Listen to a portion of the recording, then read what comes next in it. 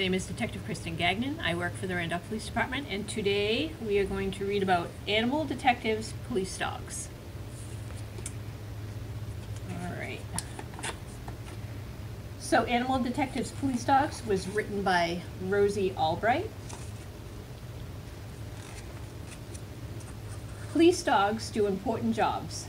They keep work to keep people safe. Police dogs work with a handler. See, this is the handler and this is their dog. An officer and the dog are called a canine team. The most common kind of police dog is a German Shepherd. This right here is a German Shepherd. Police dogs look for illegal things. They sniff out drugs and bombs. See, this dog is looking through all the packages that have come through. Police dogs use their noses to track people and search buildings. Dogs smell so well that they can smell a person who is under rubble. They can smell things buried underground too.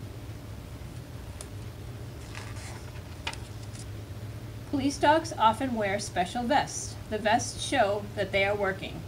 See, this vest says search dog on it, which means that this type of dog searches for things. The first canine units were trained in Belgium. One of the first American canine units was formed in Baltimore, Maryland. See all the things they make them do? This is a really high wall that they have to learn how to jump over, and they're trained to do all those things. Today, many canine units train their dogs the same way Baltimore does. Running an obstacle course is one part of the training. Police dogs are animal detectives. They are ready to help whenever they are needed. The end.